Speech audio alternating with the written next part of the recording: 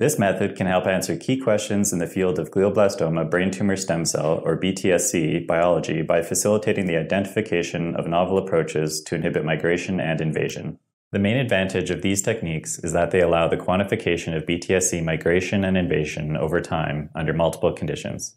The implications of this technique extend toward glioblastoma therapy, as the migration and invasion of cancer cells into normal brain tissue contributes to disease recurrence. Though this method can provide insight into how BTSCs migrate and invade, it can also be applied to cancer stem cells derived from other tumor types. Begin by thawing a vial of cryogenically preserved BTSCs in a beaker of 70% ethanol placed inside a 37°C water bath just until the last of the ice has thawed.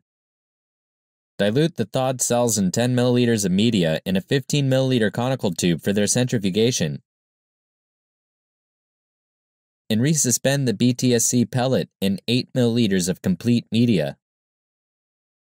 Transfer the cells into a T25 culture flask for 10 to 14 days of culture under non-adherent conditions, monitoring the flask daily, and supplement the cells with 1 to 2 ml of fresh complete media as necessary.